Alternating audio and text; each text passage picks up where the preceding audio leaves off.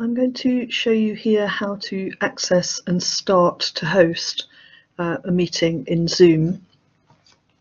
So as you can see here, I'm in Google Chrome and I'm in the account that is actually linked to our training. So that's the Evolve training at RUGNL.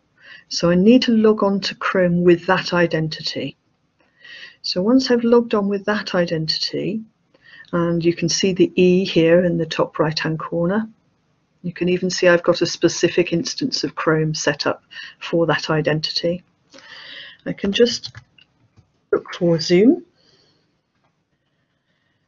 And once I arrive there, I can click on my account. And the account directly is connecting with the Evolve identity, the training identity. It's taking me straight into the right account here.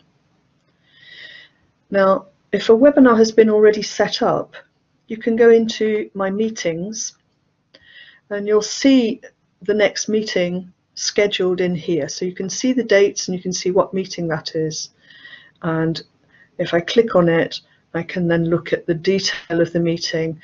I also have the join link that I can copy and send out and share with others. So it's actually from here that I would start the meeting once the meeting has been set up and scheduled. So the host arrives, sets up the meeting and starts the meeting directly from within Zoom on the Evolve training account.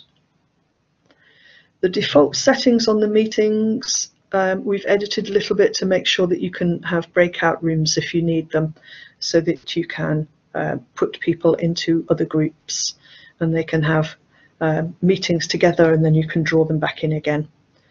But you'll find those under my meeting settings. So these are default settings for all meetings when they're set up. So they shouldn't need to be changed at all. They're set up in a reasonable way for new meetings to be scheduled. In order to schedule a meeting, if we go back to my meetings again, you will just schedule a new meeting.